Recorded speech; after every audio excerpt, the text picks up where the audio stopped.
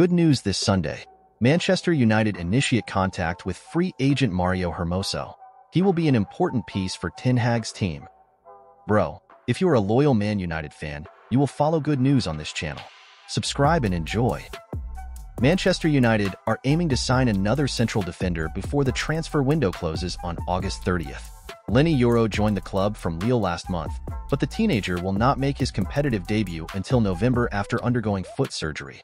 The unfortunate setback for the 18-year-old is expected to force the Red Devils into pursuing another central defensive signing before the transfer deadline. According to El Sevillista journalist Maximo de la Cruz, the club have initiated contact with Mario Hermoso, who is a free agent after his departure from Atletico Madrid. Negotiations are in the initial phase. The versatile defender is eyeing a 3-year deal with a gross salary of £5.15 million per year, which equates to £99,000 per week. Manchester News claims that Hermoso would be a good short-term signing for United. The Spanish center-back made 45 appearances for Atletico last season, registering 2 goals and 2 assists. He averaged more than 84 minutes per appearance.